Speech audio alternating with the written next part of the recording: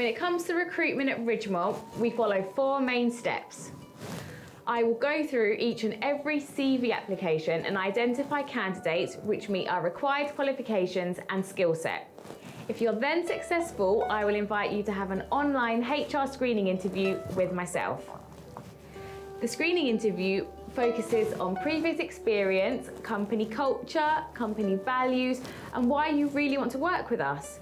It's super important that I can identify if you'll be a good fit within our team.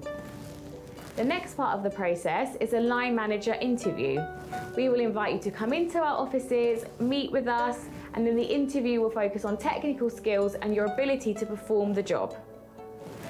If you are then successful, I will send you your offer letter, employment contract, and KPIs for your first year with us.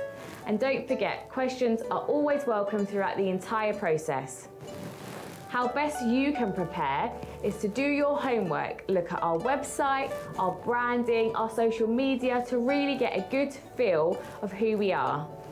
And be yourself, be authentic, be original. We really want to meet the real you.